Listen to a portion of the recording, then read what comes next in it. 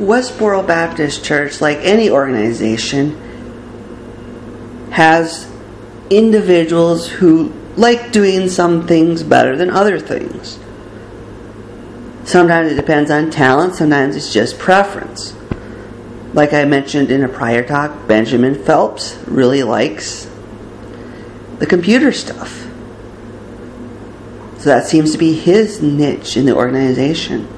Steve Drain is a video maker.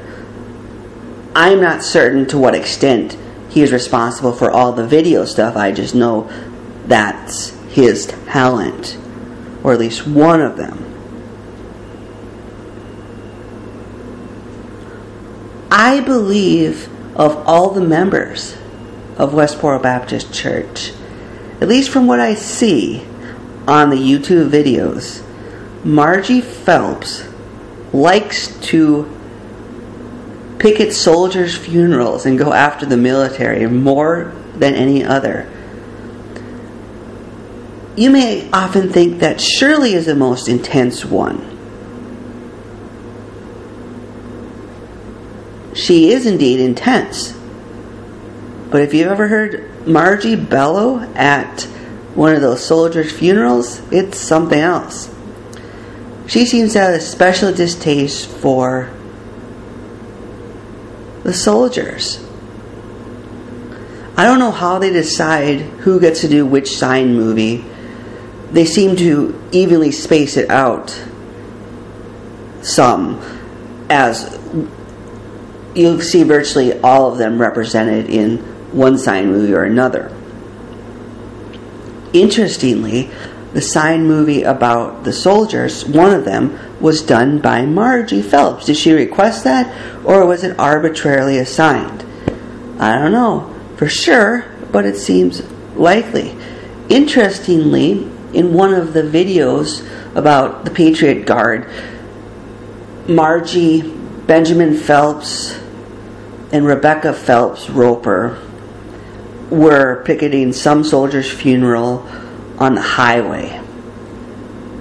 And the Patriot Guard was there in response, and they were blocking them. Benjamin Phelps and Rebecca Phelps-Roper weren't interacting, from what I saw, with the Patriot Guard. They were holding up their signs, doing their thing.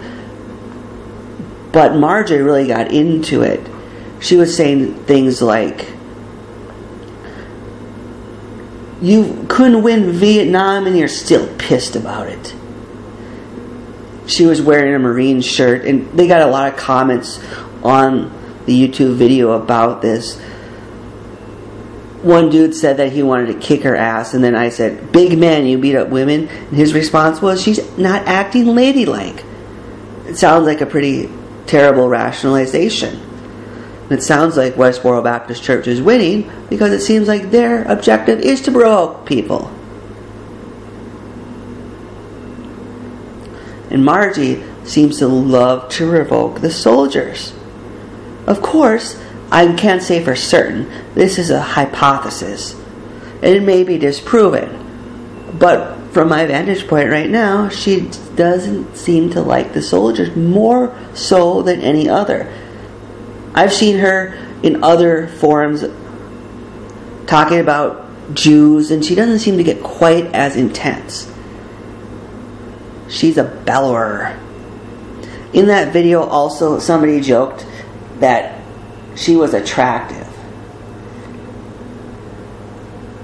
One person responded to me and saying, "I feel sorry for whoever is her husband." I said, "She's not married." So guess what, guys? If you find her attractive, she's not married. Maybe we could say the way a person acts on a protest grounds is the way they act in the bedroom. If somebody is really full of energy on the protest grounds, they might be that way in the bedroom. Some people through the comments tell me that I have a crush on Megan Phelps-Roper. Interestingly, I don't think there's very many interesting celebrities, so I'm not into most celebrity women that all these guys have crushes on. Technically, I wouldn't ever want to have a relationship with one of those Westboro women, and it's surely not because of attractiveness. They're very attractive women. They're babes, to be sure.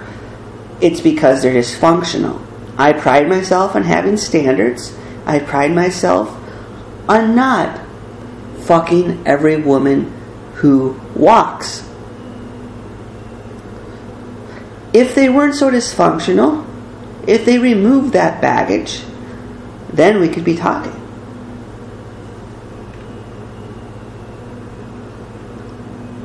If they can remove that baggage, then all you guys can go for Margie, because I'd rather have one of the 20-something women they have.